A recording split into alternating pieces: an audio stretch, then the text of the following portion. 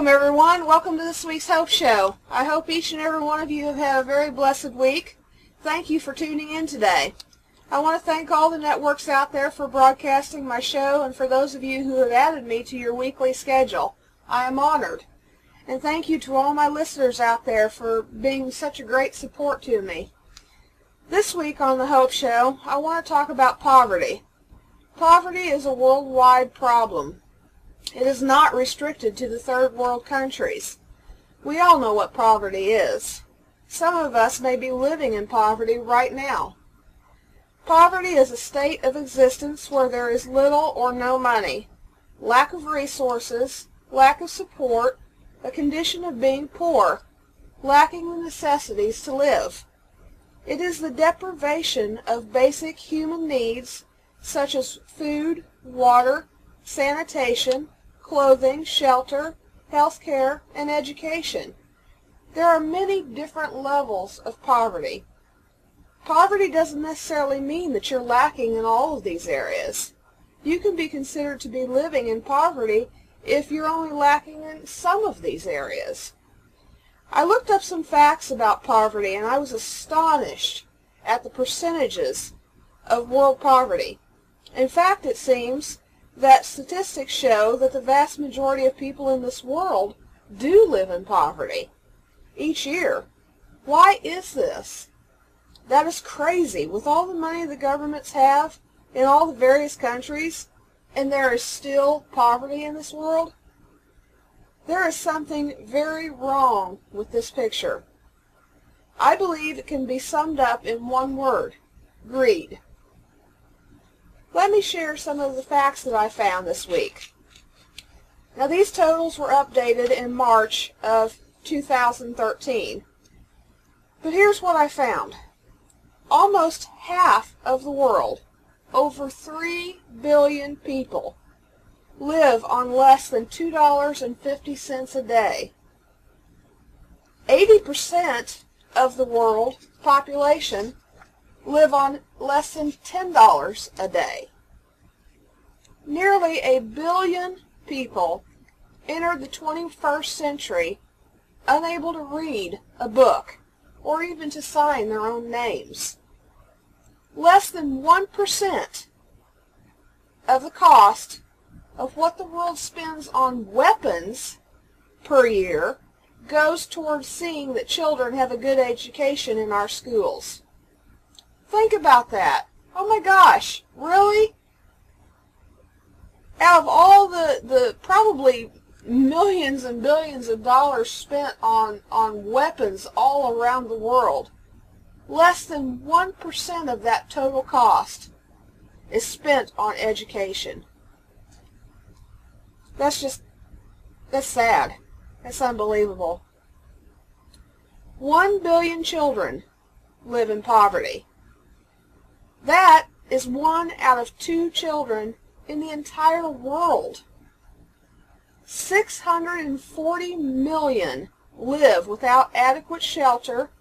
400 million have no access to safe water. 270 million have no access to health services.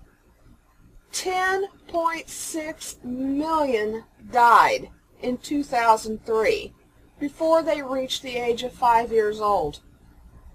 That averages out to 29,000 deaths per day. Those are some overwhelming, astonishingly high numbers. When I researched and found out those statistics, I nearly fell out of my chair. It just seems unreal. I can't wrap my brain around those kinds of numbers. Not when the government keeps getting richer and more powerful, while the average person continues to struggle and get poorer. I find that to be very horrific, very sad. It sickens me to think of all those that are doing without, when there is simply no reason whatsoever for this to be happening.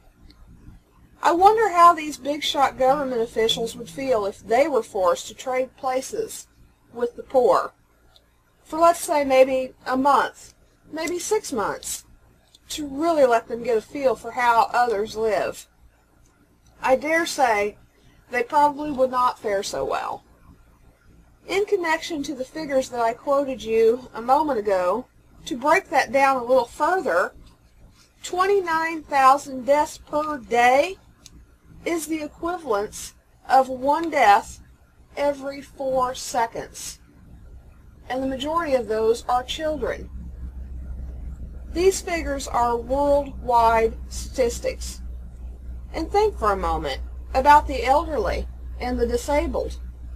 Retirement funds and disability checks per month, they barely give you enough money to live on.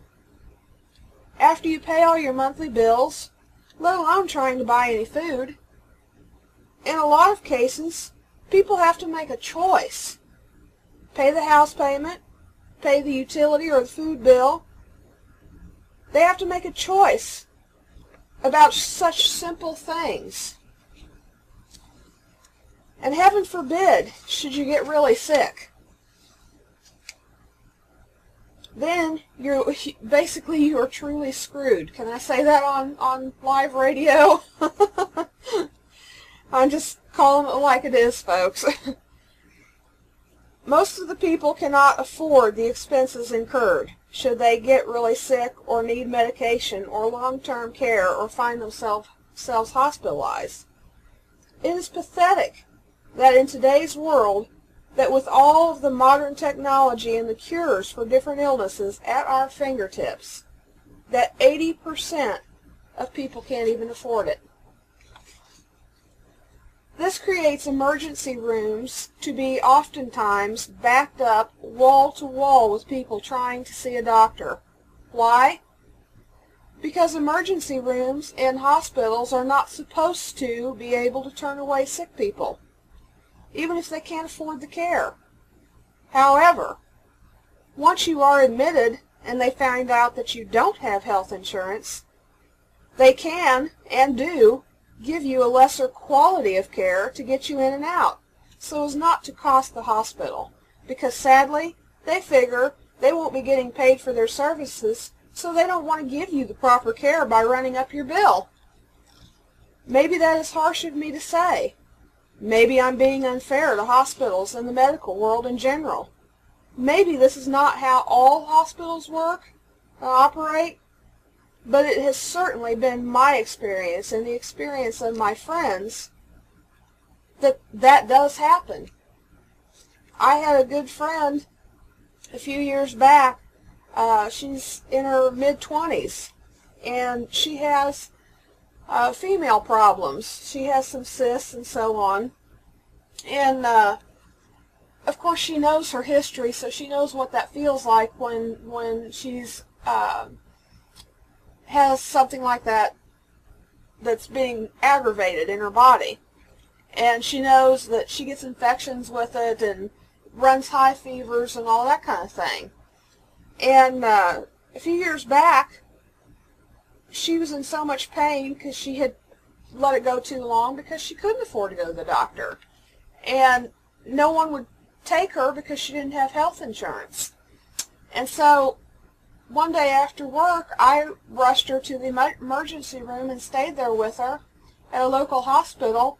And when they found out that she didn't have health insurance, there were a lot of things they could have done, but they didn't do. They could have ran a whole bunch more tests. They could have done a lot of things, but they didn't.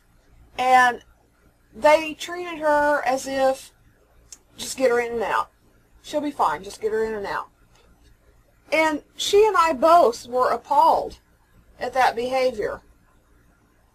And I'm sure that she's not the only one out there. I'm sure there's a lot of people who get treated that very same way. And that's just not right, folks. That's a human life. And, you know, sometimes their circumstances, their health, their illness, whatever is going on with them, you know, they're there for a reason. They're in pain. They're suffering. They need the help. Chances are that was their last resort. And doctors are turning these folks away and giving them, you know, half the care that they should. That is wrong. That's almost inhumane. It doesn't seem to matter which country you live in either, or how wealthy or how poor that country is. Statistics say that you will always see high levels of inequity wherever you live. The cold hard facts of this brutal world that we live in is such. The poorest people will have less access to health, education, and financial support. I'm just being realistic. Problems of hunger, malnutrition, and disease will be the hardest hit by those in poverty. The poor are also typically outcasts of society and have little or no voice in public or political matters. Faced with all these obstacles, it becomes even harder to escape poverty. It seems that even the welfare and the social services and the food stamp offices will oftentimes turn away the people who are honestly trying to better themselves and give freely to the crackhead around the corner. You know, and I apologize if that's harsh, but that is how I see it, you know. I mean, the average poor individual that's still trying to hold on to whatever dignity that they may have and live an honest life, those are the folks that fall through the cracks of our system. That's just unfair, you know, and I know life isn't fair, but come on. It's inhumane. You know, with all of this technology that this world has and all this money that this world has, that's just crazy to me that there are still 80% of people out there doing without and struggling day to day to live. But once again, the honest folks that and I have found myself there too, you know, in the past, years ago, when I was just having gone through a divorce, and I was a single mom, and I was working 3 jobs just to keep, you know, try to keep the lifestyle that my daughter and I had had before, but I was still struggling with food and such, and every once in a while it was kind of difficult to pay the utility bills, and so I went to a local government office, and I was on food stamps for a short while just to get me over the hump. I'm not one of those that's going to, you know, just drain the system. I truly had a need, and I was only on it long enough to get myself on my feet, and then I left that program so that others that were more needy than me at that moment could have that. But do you know how many hoops you have to go through just to get help? And every time I went to some place like that, they told me that I was just on the borderline, you know, financially, that I couldn't get this because I made just, you know, slightly over the amount that qualified. Well, you know what? That's bull.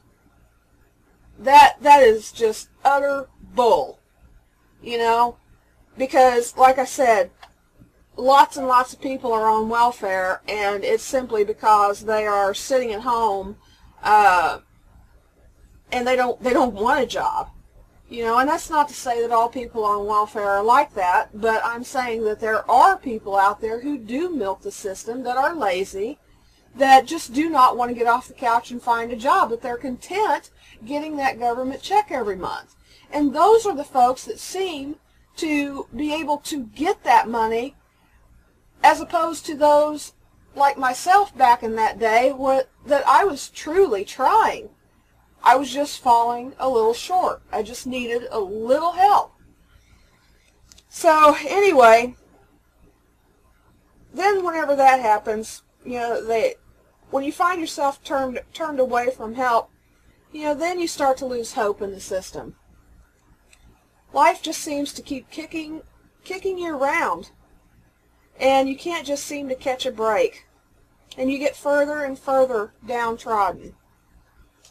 While the crackhead, who couldn't care less about their dignity, their honesty, or a day's work, there are a lot of people in this world who are satisfied just to be like that, even expect to be given everything on a silver platter.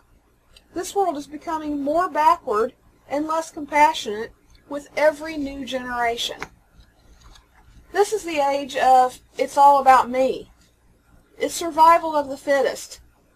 The world has been pumped up into believing that you have to be the best at whatever you do, and it's all about the competition. It doesn't matter who you have to mow down in your path, so long as you succeed with your mission.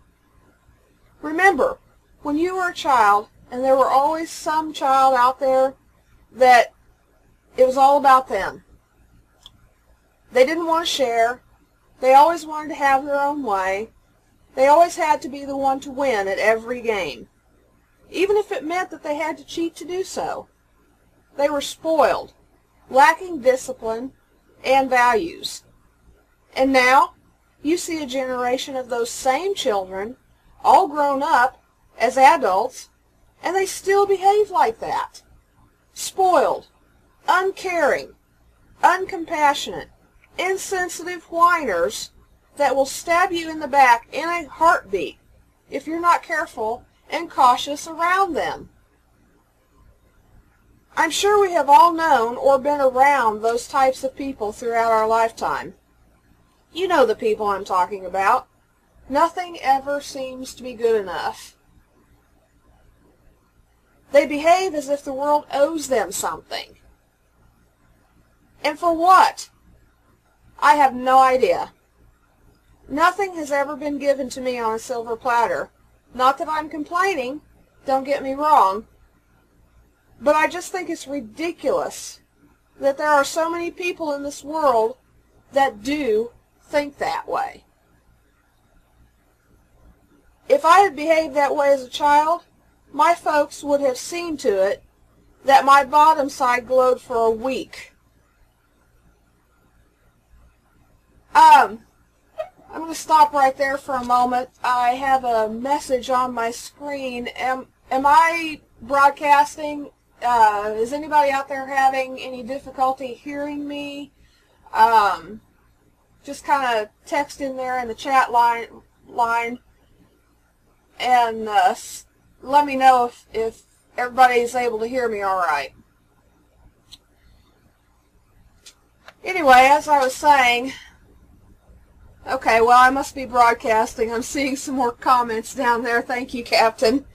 If I had behaved that way, my folks would have seen to it that my bottom side had glowed for a week. In my world, growing up, you just didn't behave that way. You treated people as you would want to be treated. You treated people with respect, no matter how rich or poor they were. They were all equal. You helped one another. If you saw someone struggling, you offered them a hand. I was born and raised on a farm. I lived there until I graduated from high school and left home. My folks and their neighbors all had big gardens. When it came to harvest time, it was like a huge swap-and shop for miles. Neighbors shared what they had with each other, and they didn't expect anything in return. No money traded hands.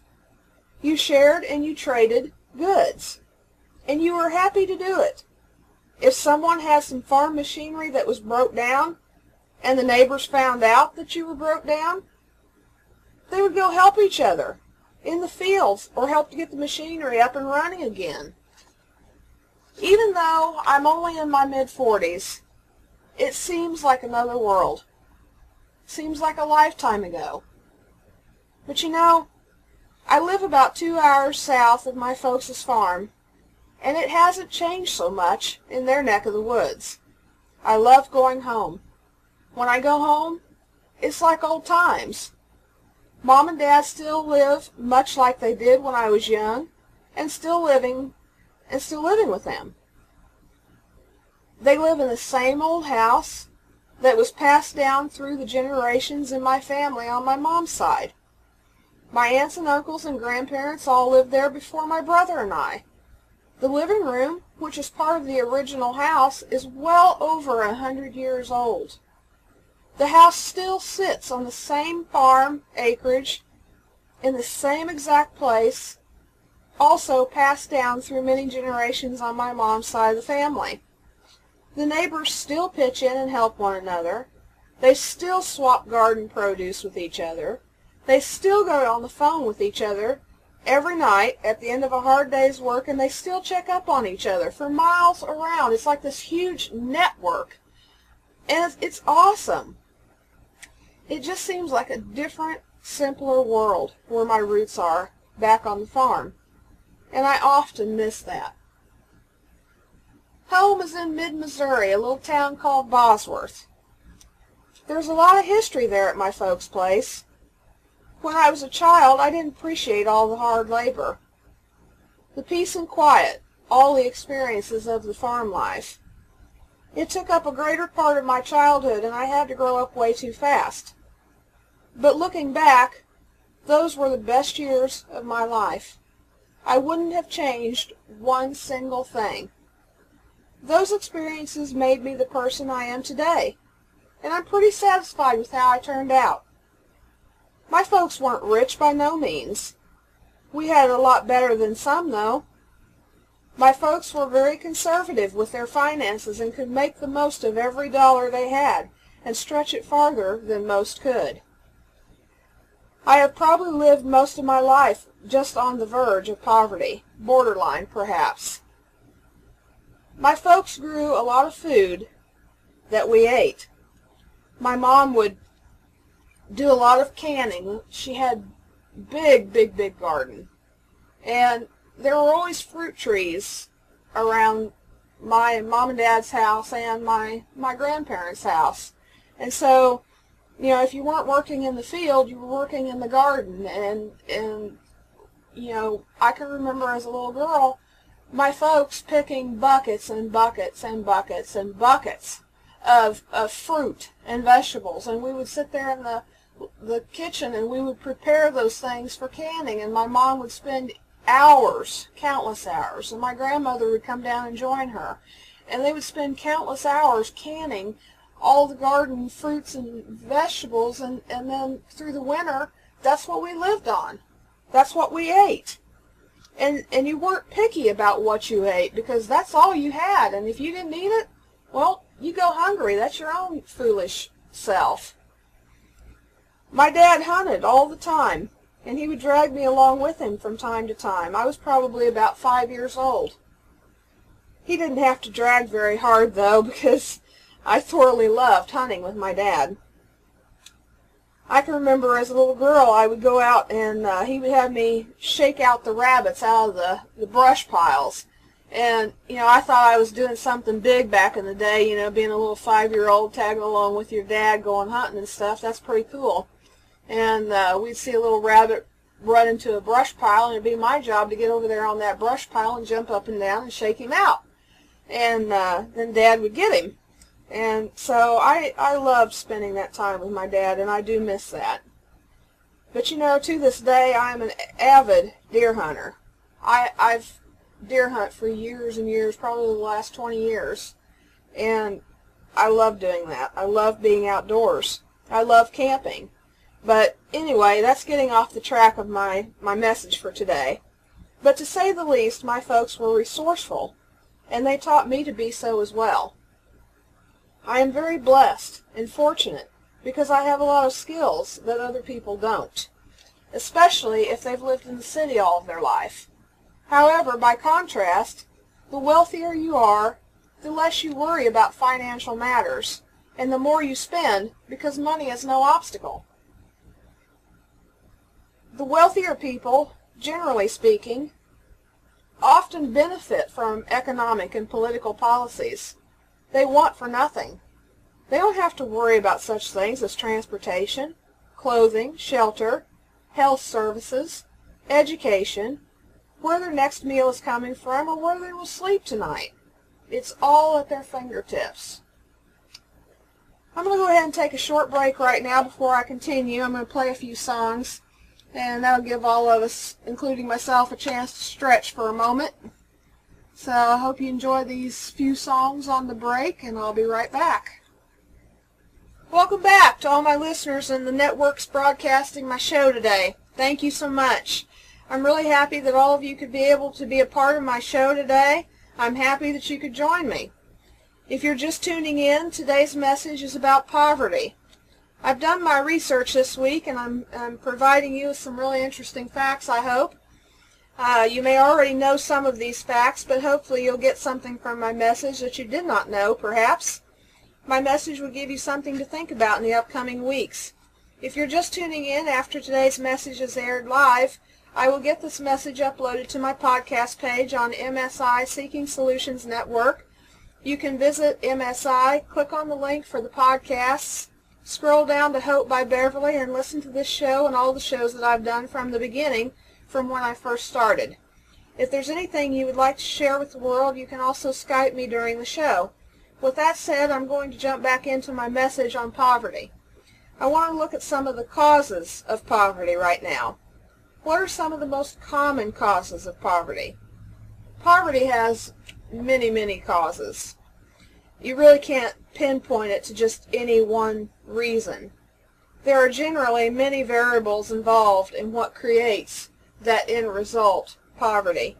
Some of the most common causes include changing trends in society, cutbacks in company jobs, economics, lack of education, high divorce rates, overpopulation in some areas, environmental problems such as drought, politics, loss of natural resources or poor management of the ones that we have, loss of ambition, loss of opportunities, and even a poor attitude about life in general can be a factor in causing poverty. Also, another bit of research suggests that poverty is primarily the consequence of the way society is organized and how the resources are allocated. However, if you want to further break down some of the causes of poverty in terms of key factors of individuals, there are certain key factors that are perceived as making you more at risk. Some of these key factors include unemployment or having a very low-paying job, low levels of education and skills, the size and the type of your family. The larger families and the single-parent families are more prone to poverty.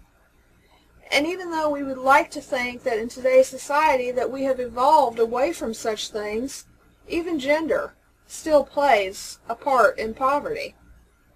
And then there are a few other key factors for individuals as well.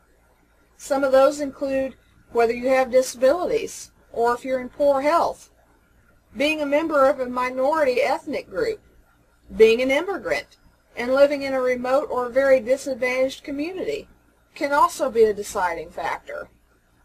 Yet some other deciding factors may include changes in the cost of living in your area and individual responsibility and welfare dependency. So you see, there are many reasons why there is such a vast percentage of people living in poverty all over the world. It is my belief, though, that we shouldn't be seeing any poverty in this world. If any, then very little. In all the research I've done this week, poverty is explained by individual circumstances and the characteristics of those poor individuals. I myself feel that there's no excuse for having poverty in this world. If all the resources were evenly distributed between all the people and the government wasn't as corrupt as it is or as greedy as it is, then we wouldn't be having this conversation. If all the world's resources were accessible to all the people, we wouldn't have these problems. If corporations, government officials, actors, musicians, etc., were as concerned for their fellow brothers and sisters around the world as they were with lining their own pockets with as much money as possible, probably more than they can ever spend in one lifetime, then we wouldn't have these problems. Have you ever noticed, though, that no matter how wealthy the rich are, they seem to never be satisfied with what they have? They seem to always want more, and still more, and yet more. Wealth can't buy you happiness in the true sense. You can't take the money with you when you pass from this world. And how much is too much money? or not enough money anyway. To someone who is living in extreme poverty, $1,000 might as well be $1 million. But to someone who is already wealthy, $1,000 may seem like mere pennies, pocket change. Poverty is a very complex issue. It is for certain that there is no single reason for living in conditions of poverty. It is way too complex for there to just be one problem. There is such a thing also called the cycle of poverty.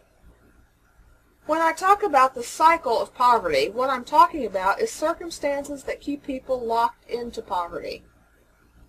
It becomes a vicious cycle that can go on for generations. Basically, because of the poverty that people are already experiencing, they and their children are unable to break from that cycle. One example of this might be, say that you live in a faraway impoverished country. You have a small child. You would like to be able to send them to school, but they are needed to work on the family farm. And for that reason, they are unable to get the education that they need. Later in life, when that child grows up and moves out to make his own way in this world, they will find it very hard to find a job. They will be limited to low-paying occupations because of their lack of education and their lack of skills. Then the cycle continues for that person and their family. This next generation is forced into poverty once again. This is just one example out of the many scenarios that I can think of that produce poverty and keep you rooted in poverty. Studies also indicate that right now in today's society, that the suburbs, poverty seems to be growing twice as fast as in the cities. So, what if you find yourself a victim of the cycle of poverty? Then what? Here are some suggestions for trying to break free from that cycle. For many who find themselves victims of the cycle, chances are you were born into that poverty cycle. And for those people, poverty begins in childhood, when the baby is first born. They enter into a cycle that is oftentimes very difficult to break, but not impossible. There is still hope. And yes, I see that you're very right. There are cycles that keep people locked into wealth, too. They call that, in my neck of the woods, they call that old money, where just like the cycles of poverty, you have the cycles of wealth as well, and generation to generation also reap that too. So that's a good point. Thank you very much. You must formulate a plan, though. If you find yourself in that cycle of poverty, it's very important to formulate a plan. Plans give children, families, and communities the tools needed to start change.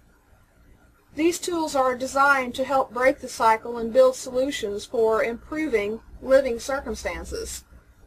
Some tools include getting some type of education, which will give you more skills and knowledge of the outside world, which in turn, hopefully, will make you more suitable for a higher paying job.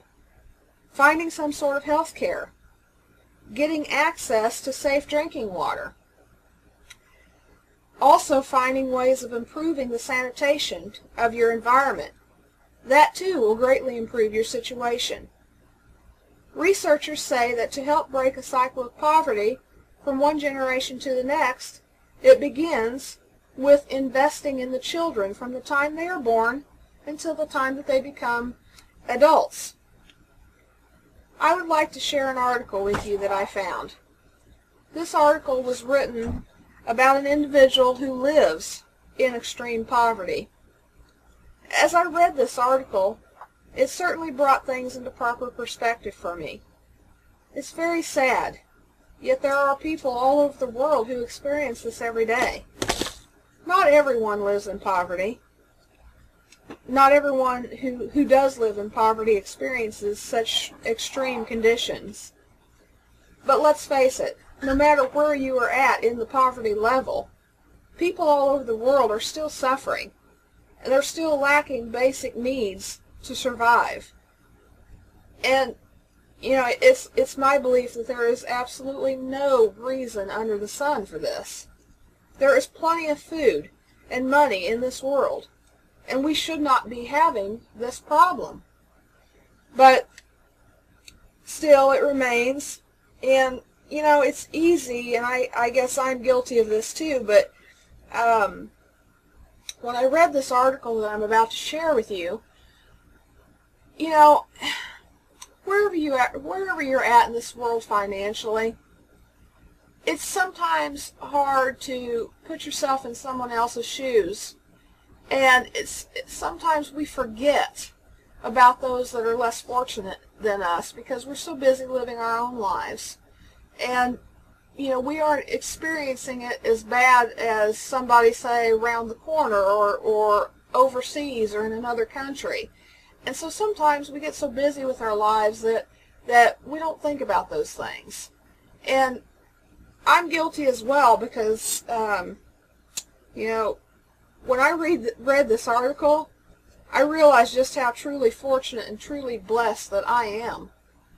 And, boy, you know, I really had to show some gratitude for my life after reading this. So, anyway, I want to share this with you.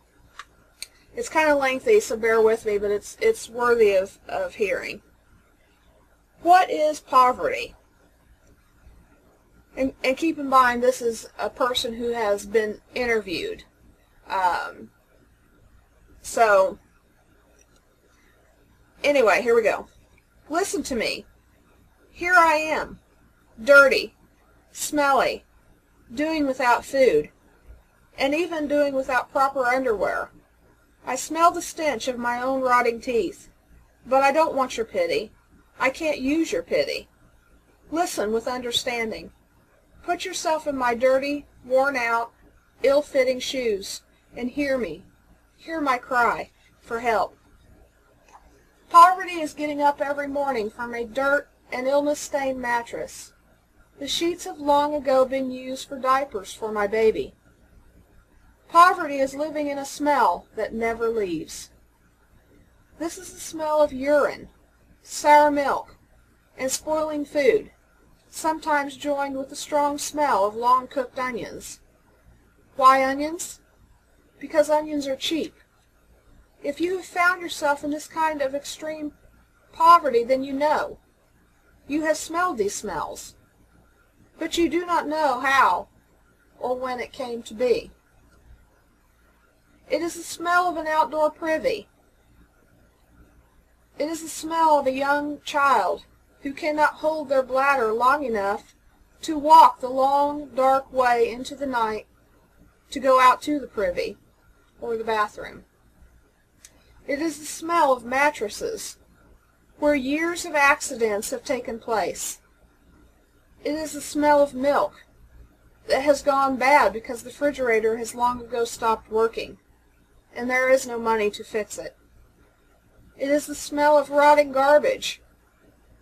I could bury it, but I don't have a shovel, and shovels cost money, money that I don't have.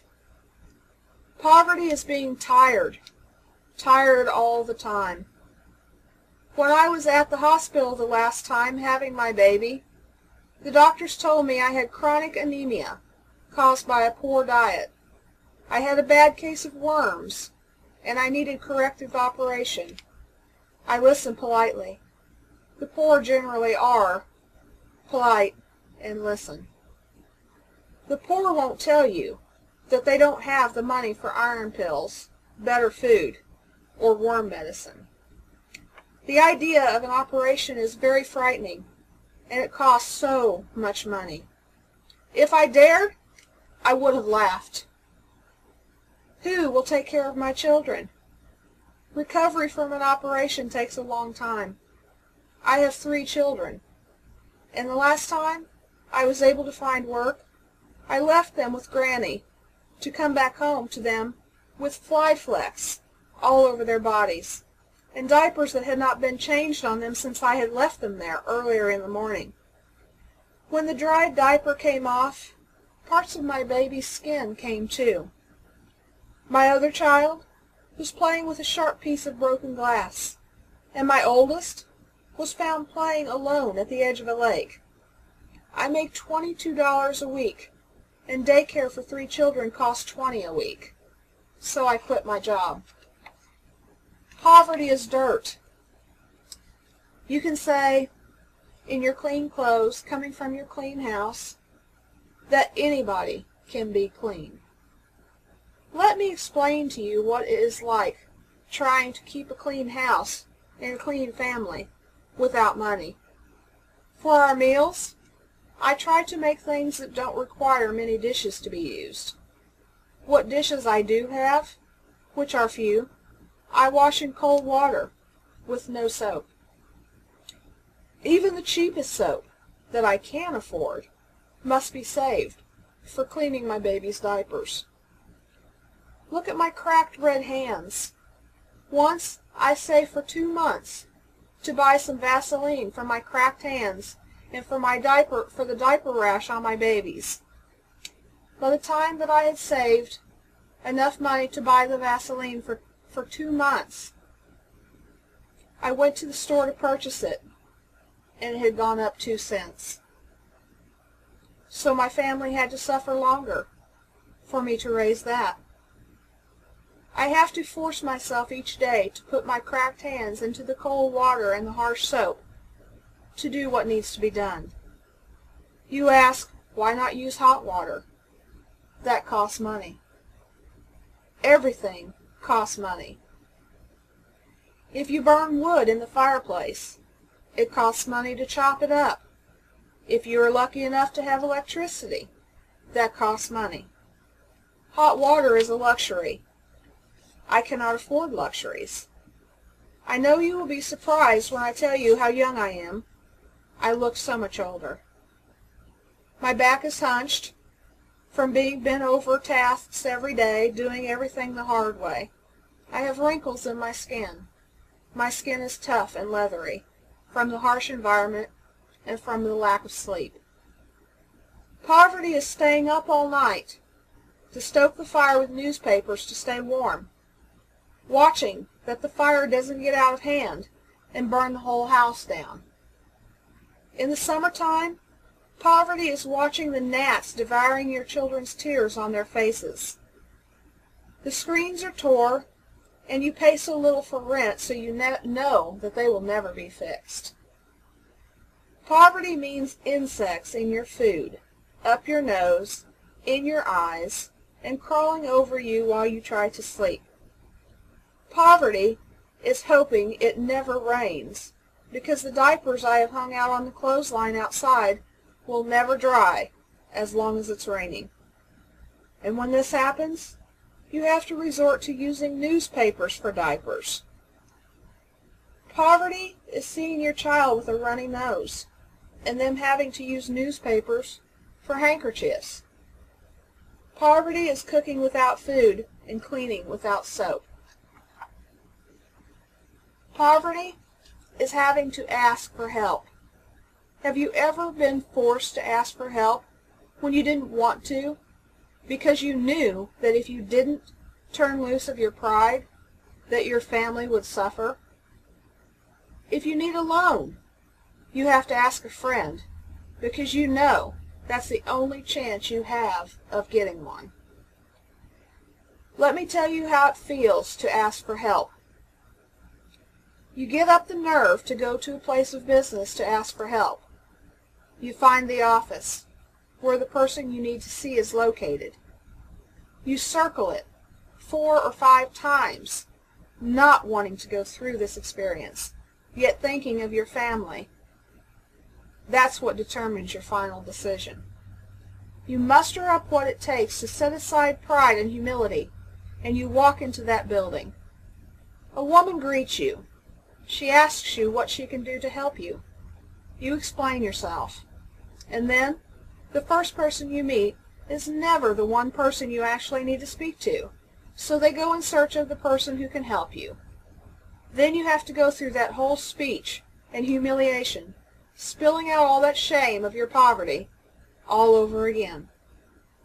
Sometimes you get lucky, and you'll find the right person to help you on the second try. But sometimes you find they aren't the person who can help you either. So you are off yet to a third person. And each time you have to repeat yourself. It gets harder and harder to do so.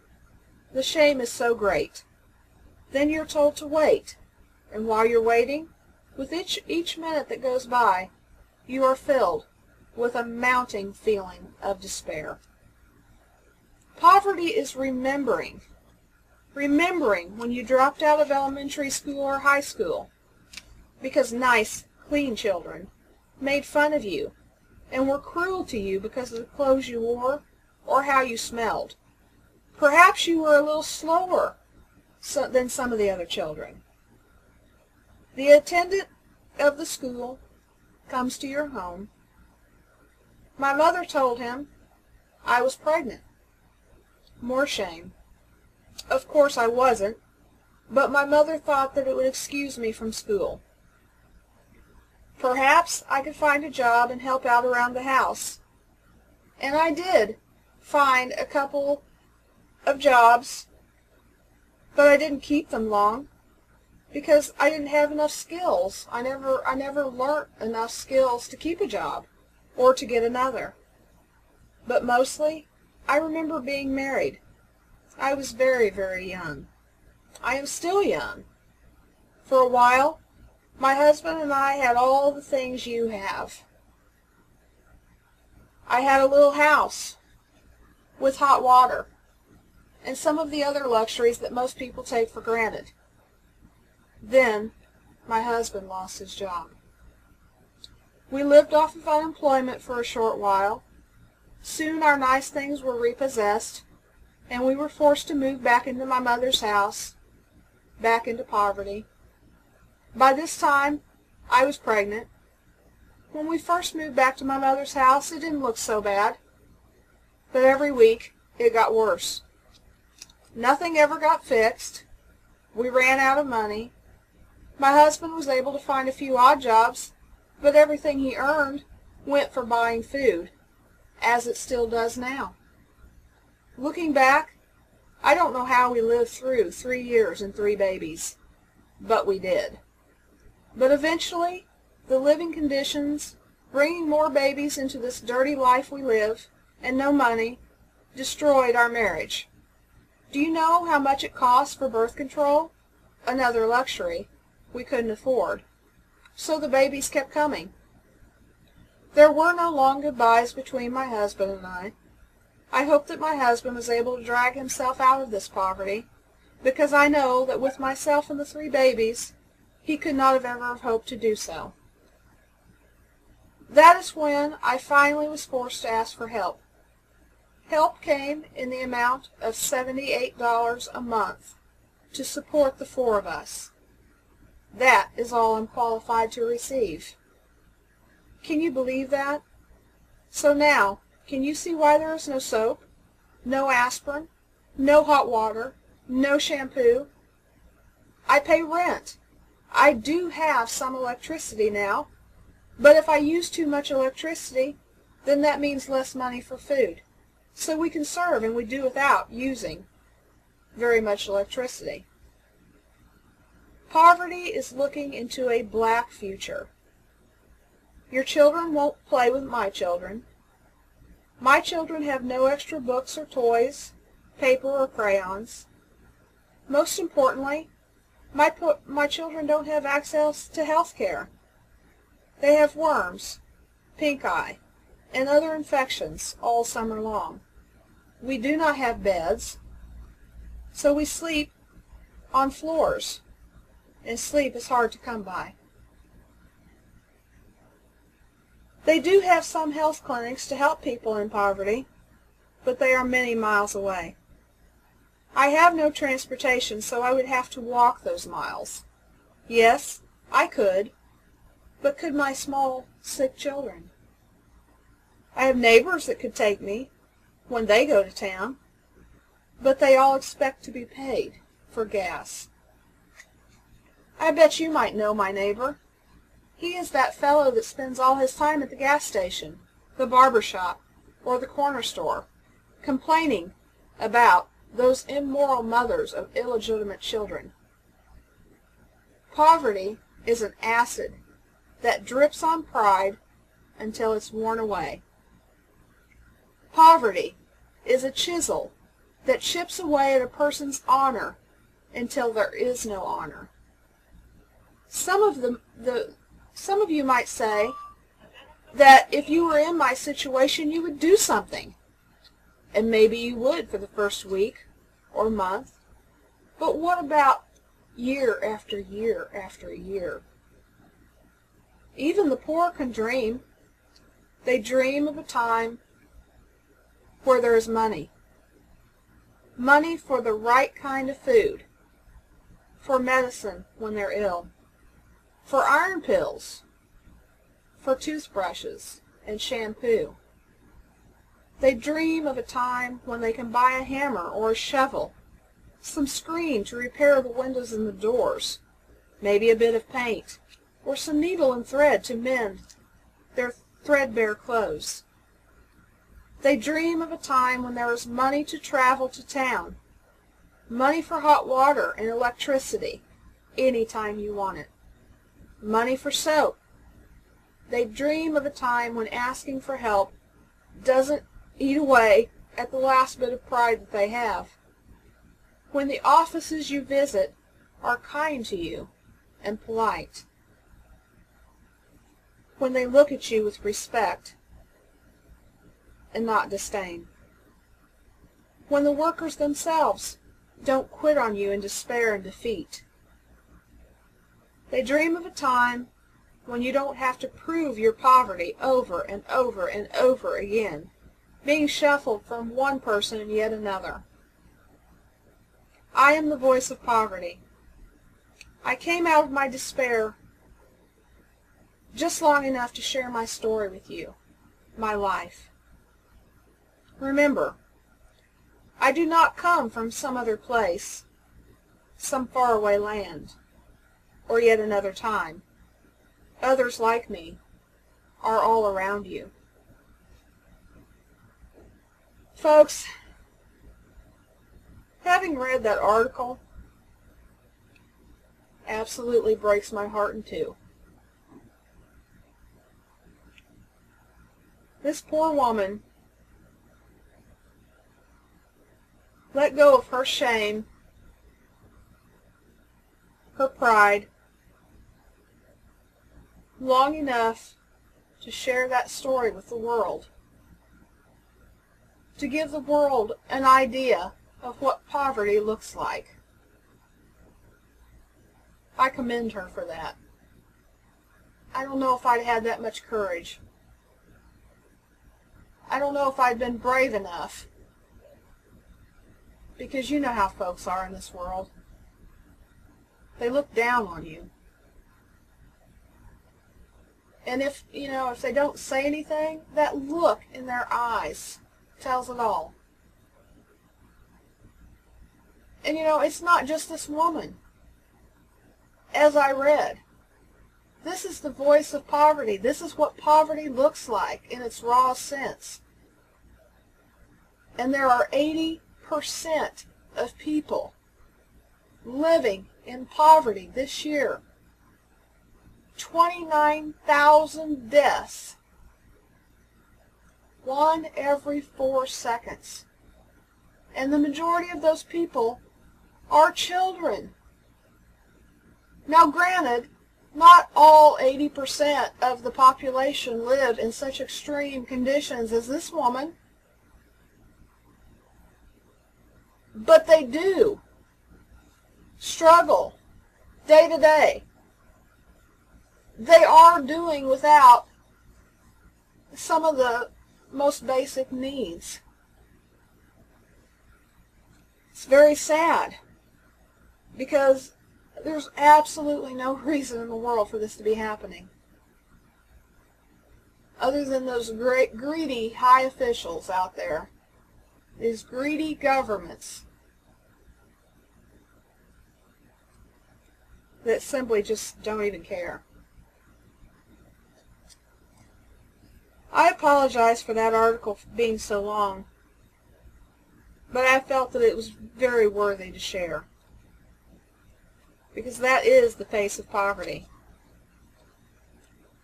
As you've listened to me reading the article, how does that make you feel? Knowing that 80% of people all over the world experience some form of poverty. Some cases are more extreme than others. How does that affect you? To think that the majority of that 80% are children. Children don't have a say about what living conditions they are brought up in. And when I think of this article and of the number of people out there who are struggling with such things, it makes me physically ill to my stomach.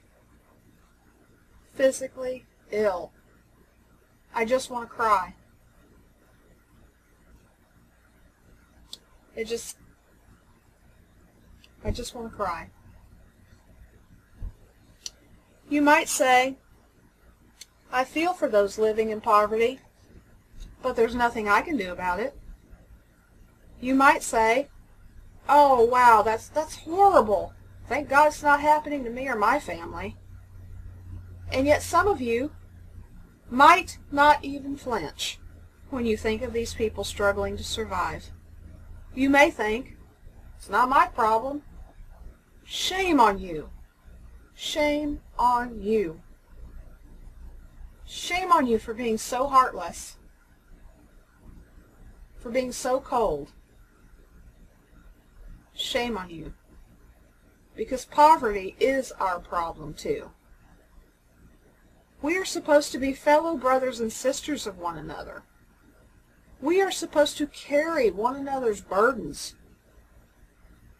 We are supposed to share with the less fortunate. We are supposed to show compassion and be our brother's or sister's keeper. I feel sorry for people with that mindset, that poverty isn't our problem. I want to go ahead and play a song or two here for you folks. I'll be right back. Welcome back, dear friends. I'm glad you could join me on my show today. Before the break, we were talking about, I had read you an article about what the face of poverty looks like. And I was talking about the mindset of some people that, they think there's nothing I can do. Or maybe they'll think, oh, that's horrible, but thank God that's not me. And yet some people might not even flinch thinking about those people in poverty.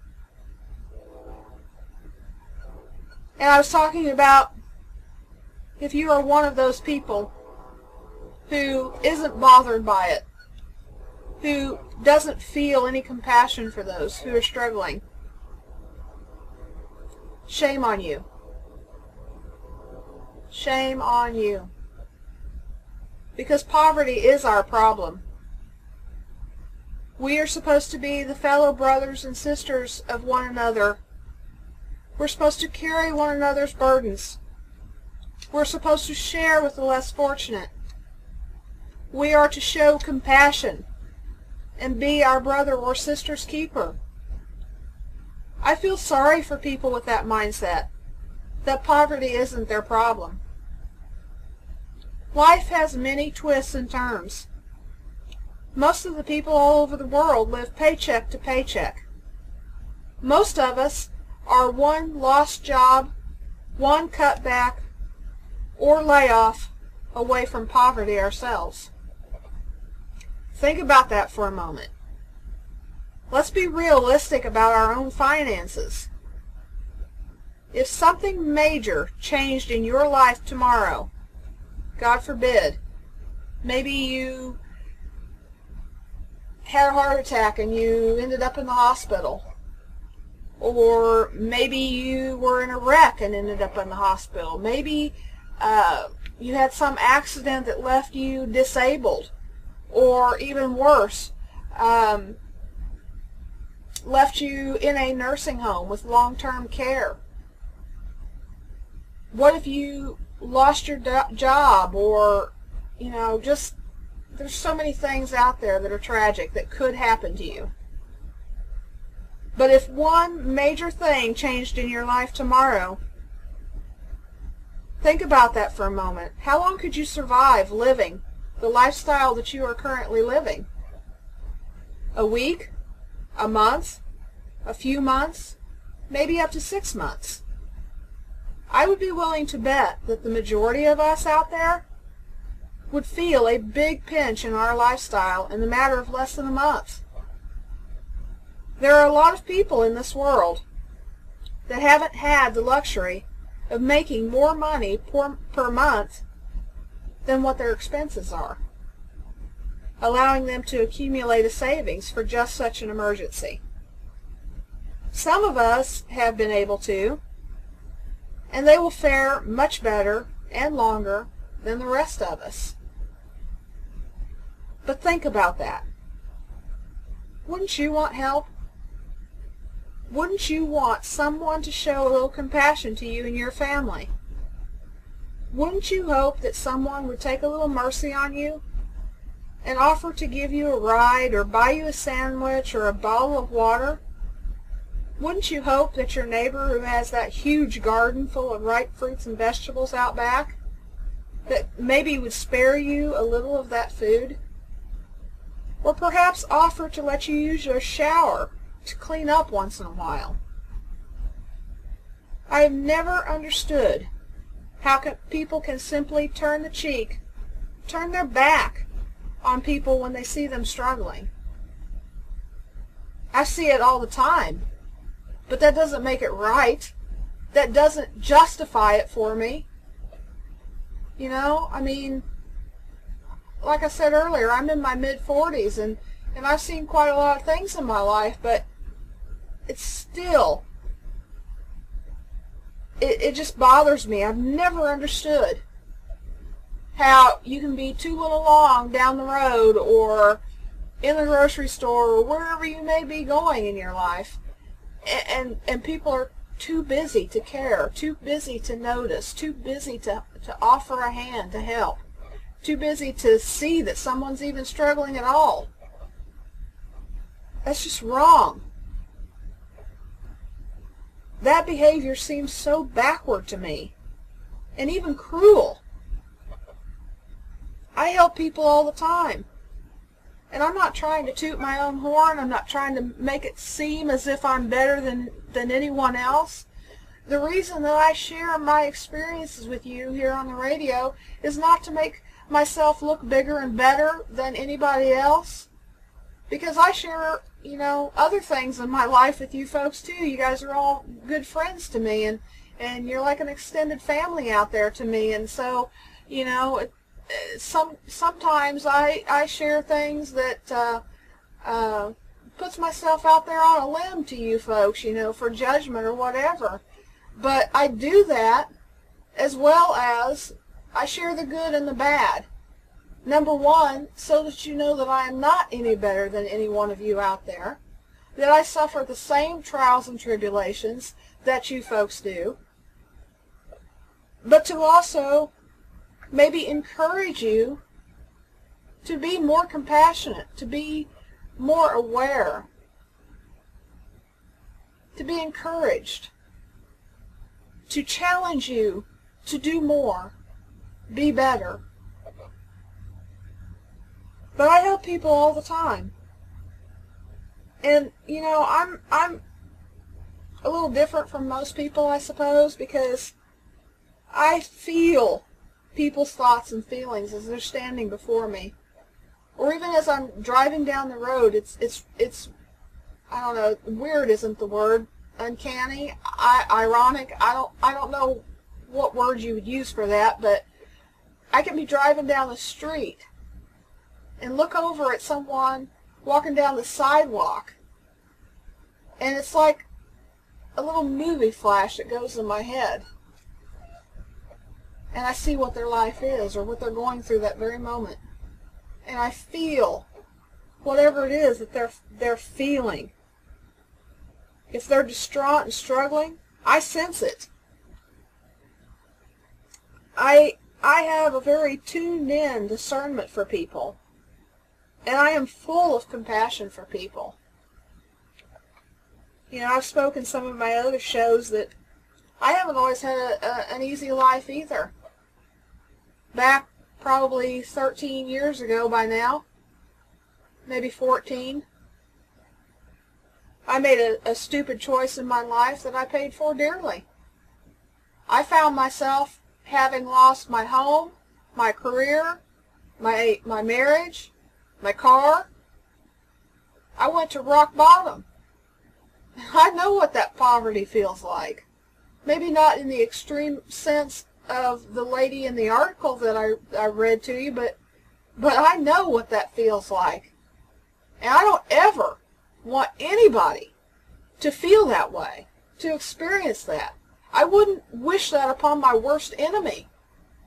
That is a god-awful place to be, and you don't want to be there. And so I am full of compassion for people and for their circumstances and for what they are going through. And, you know, there was a time when, you know, I wouldn't even have wished that upon myself, but I created that mess, and I had to deal with it, and I had to live with it. But you know what? It helped me make me the person that I am today, along with all the other factors in my life from the day that I was born up to this point in life. Everything that has happened to me has made me the person that I am, and I'm pretty satisfied with that. I wouldn't want to be any other way.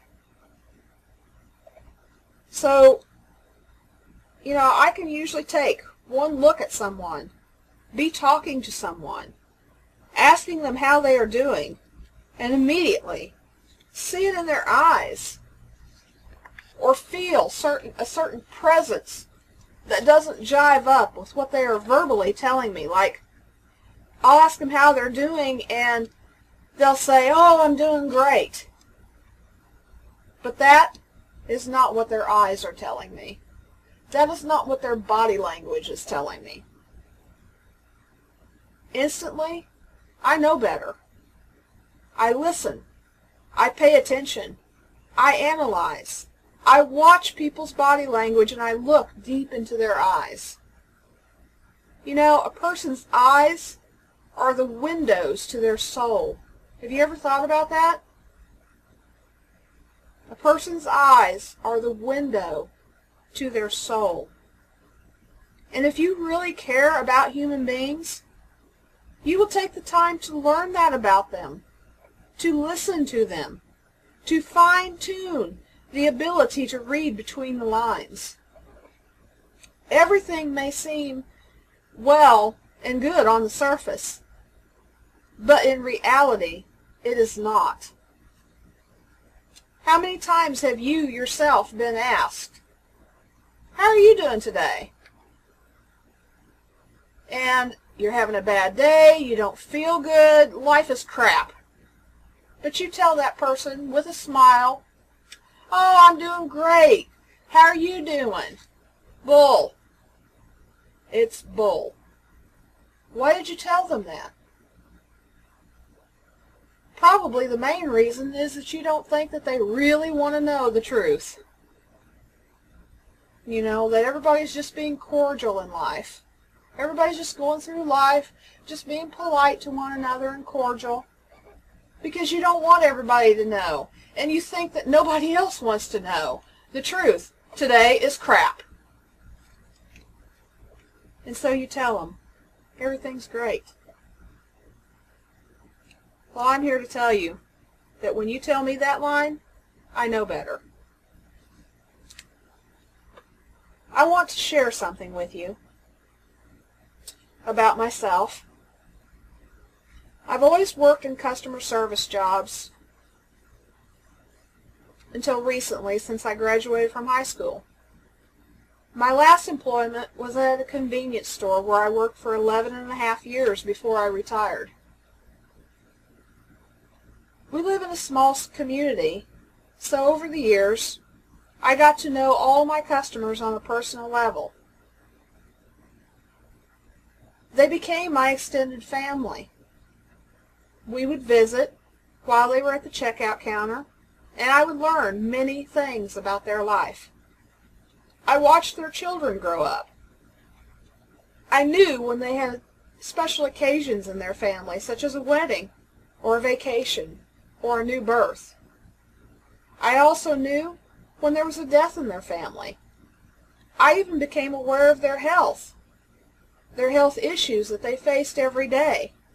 I knew if they had transportation. I knew when it broke down.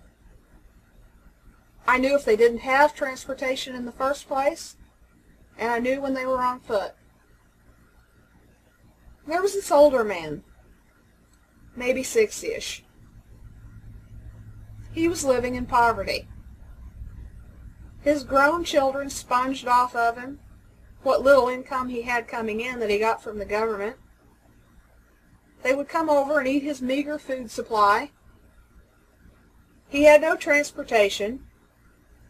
He tried to go to the local food pantries to get food, but he had to walk to pick it up. And he didn't have enough arms to carry it back home. And his feet were both bad, so walking was nearly impossible to begin with.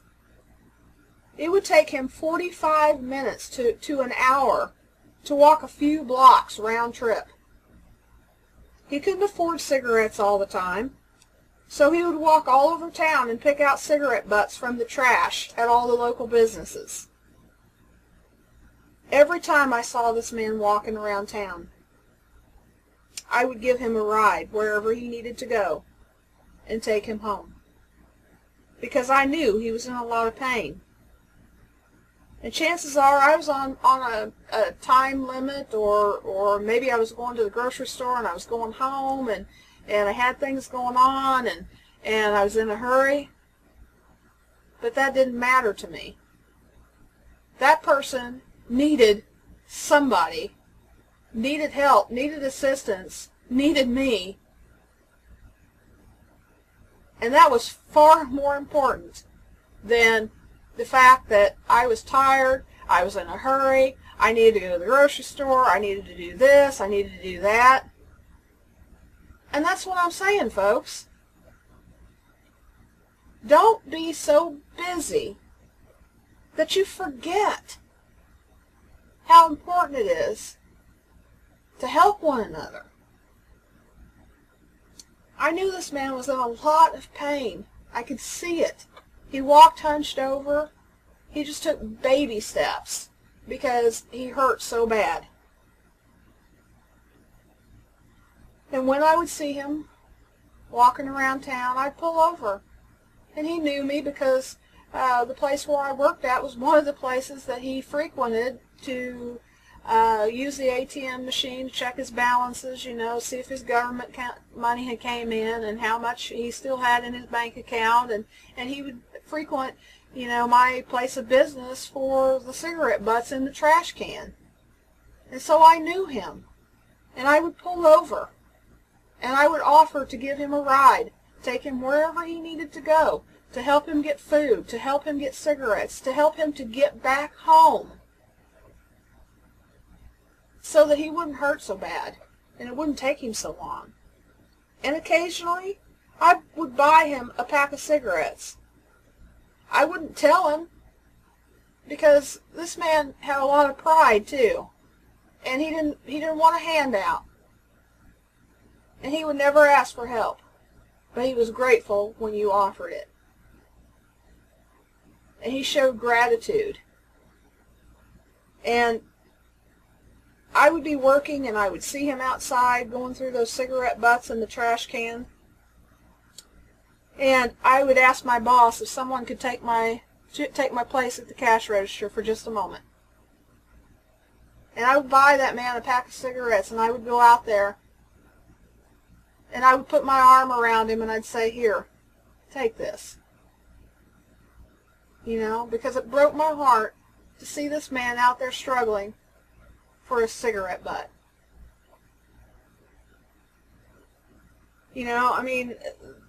those dirty cigarette butts, you know, they've been in somebody else's mouth, possibly rained on, you know, just any number of things. And I didn't want to see that man going through that. And I've always been this way. When I see people in need, I try to stop and help them. More people need to be doing this. I'm going to have Shaziz on here in a few moments. But more people need to do this. More people need to be compassionate. More people need to start noticing the people around them. Best smoke. That's funny. Anyway. The person never knows. That was a comment on the in the chat room. Oh, anyway. A person never knows when their life may turn around horrible, turn around for the worse. And they might find themselves in those very same circumstances faced with poverty. I'm running out of time with my show, so I'm going to turn my show over to Shaziz here for a moment for any last minute comments that he might have on our topic of poverty. Hey everybody, we got a smiley face war going on in there. Looks like I fat-fingered the keys again. I said LPRD Manor is the smiley face champion to beat. Yeah, you know, there's a lot of folks out there in this world with a lot of needs, and there's nothing that we can't accomplish together. This show, Beverly's Hope Show, is testament to what we can accomplish. And we were talking about it just a little bit ago about how people think that no matter what they do, it's just not seeming to make a difference. If we all start to believe that we can't make a difference, then we go backwards. As long as we're out there at least making the effort, then we're moving forwards. We're putting those positive pebbles in the pond. And we can feed the hungry. We can take care of it all. We can make this world a better place. Peace and love, everyone. Thank you, Shaziz. I always like to have my husband right there at the end. It's kind of became a tradition for my show to have my husband join me at the very end. Thank you for that message. We do all need to move forward, and we all can make a difference.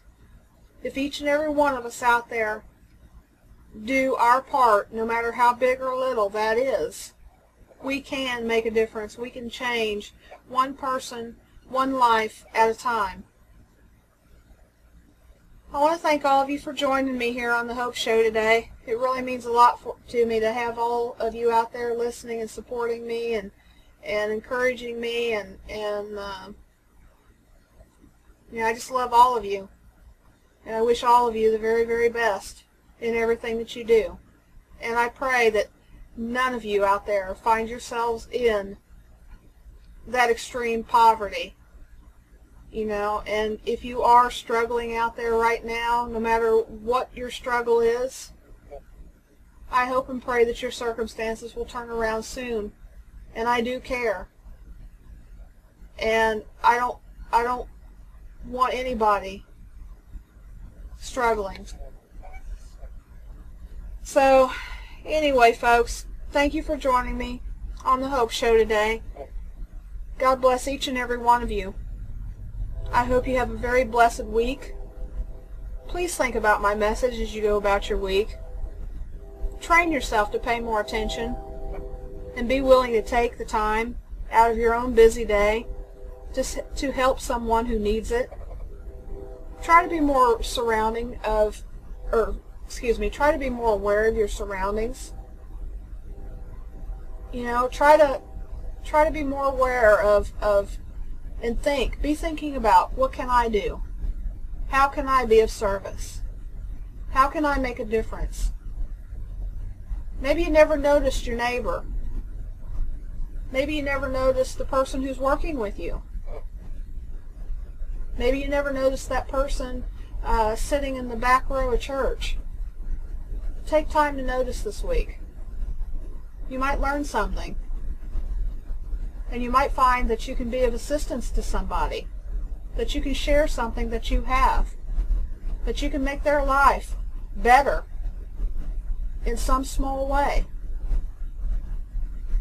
You know, even if it's just, you know, one time Shaziz and I were, it was the middle of summer, and we were up in a local town, pretty good sized town, and there was this boy that looked to be like maybe a teenager, an upper age teenager possibly, and he was sitting out front of a pawn store, and he was holding a banner, a sign, you know, an advertisement for the store, trying to get people to come in and visit the pawn store.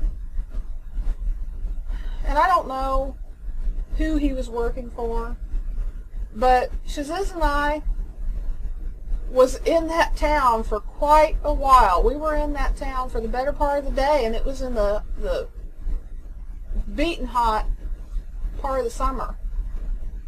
And we were checking out thrift stores and such, and we were having fun about our day. And we went past this business several times. And the same boy was sitting out there holding the same sign in the scorching hot summer heat, in the sun. He had no shade, didn't even look like he moved from that spot. And the more times that my husband and I passed that poor guy holding that sign out in that heat, the sorrow we felt for him, because it was hot. I mean, it was in the 90s, way up into the 90s, and he had no shade. He didn't even appear to have a drink out there. And after a while, a few hours later, my husband and I was like, you know, that's wrong. That poor man has got to be suffering out there. And by this time, he was sitting in a chair, and he was stooped over the sign, resting his head on the sign, because he was so hot and so tired, and probably bored out of his mind as well. But, you know, that poor man was sitting in the same spot time after time after time for hours. And my husband and I, no, we didn't give him a sign. Well, actually, we did give him a sign. It depends upon how you think about that. We decided that, you know, we didn't have much money at the time, but that it didn't matter if we had enough money. We had some pocket change, we could get him a drink. And, you know, we went to the nearest local gas station, and we bought him like 3 large bottles of Gatorade. And we pulled up next to him, and I jumped out of the car, and I handed him these 3 bottles of Gatorade. Now keep in mind, I'm a complete stranger, and I'm not going there for shopping purposes. The only thing I want is to give this man some relief. And so I just handed him 3 bottles of Gatorade, and I told him that, you know, I hope that helped. And that my husband and I had been driving by there for hours and had seen him. And we acknowledged his hard work and the fact that he was out there in the heat, and we just wanted to do something to help. And you know, that boy just looked at me like, what do you want? Why are you doing this? You know, it is sad that in today's society, that when you do a good deed for somebody, that they look at you with such a dumbfounded look, as if, what's this? What do you want? Why are you doing that? This dumbfounded look. And he was happy, he was grateful, he thanked us, but he still had that look of shock on his face, Well, I turned around and got back in the car and we drove off. Folks, it doesn't matter how little you have to offer or how much you have to offer. You can't tell me that you don't have $1.50 in your pocket that you can go get a bottle of water for somebody. That's all it takes. Changing one person, one life, one circumstance at a time. So I'm going to go ahead and go on up out of here with a few songs. But do be thinking about that this week. Challenge yourself. Ask yourself, what can I do? How can I be of service? Train yourselves to pay more attention and be willing to take the time out of your busy day to help someone who needs it.